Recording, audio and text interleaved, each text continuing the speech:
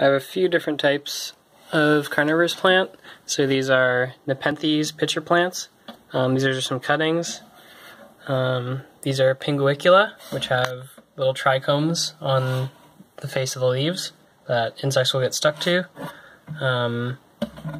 These pitchers, they have a smooth like lip, and then they secrete nectar that attracts insects. And they touch this rim here and slip in and then drown and get digested.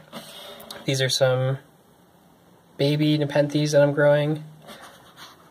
More Pinguicula.